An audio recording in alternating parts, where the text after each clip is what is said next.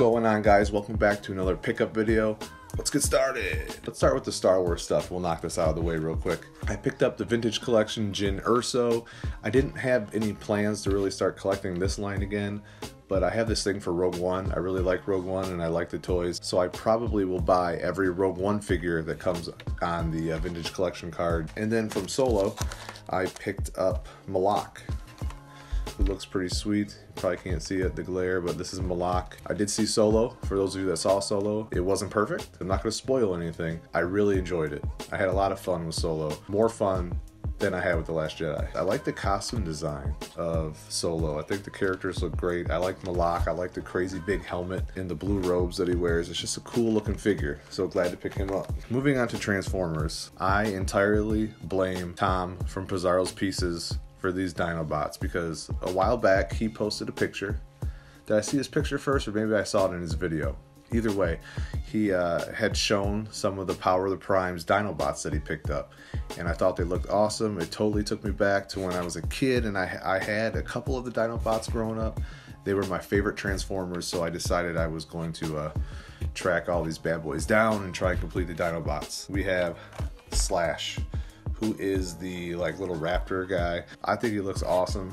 It definitely harkens back to the vintage line. He's pretty common to find in my neck of the woods. This was actually the first one I got. So Slash, pretty sweet. And then the Triceratops of the bunch, I picked up Slug. Slug was one that I had as a kid, which was kind of a hand-me-down from my cousin. Once again, just harkens back to that vintage, and that's what grabs at me. That's what pulls me in, Transformers.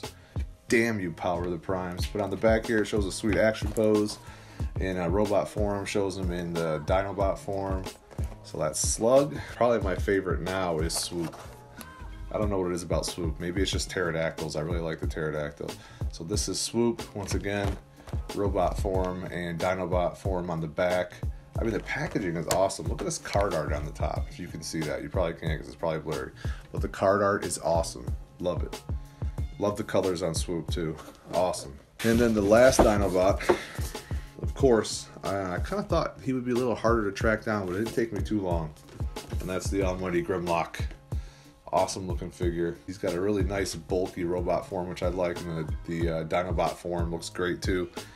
Just really happy to add these guys in. I gotta say, Grimlock and Swoop are probably my favorite ones. I made one last trip to Toys R Us. I shouldn't say last, I'm probably gonna go again. I made another trip to Toys R Us.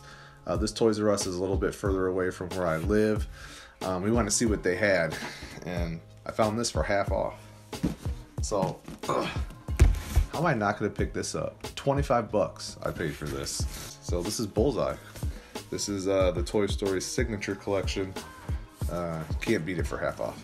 Alright guys, so that's going to do it for this episode of Pickups. Make sure you like, comment, and subscribe, and I will see you in the next episode.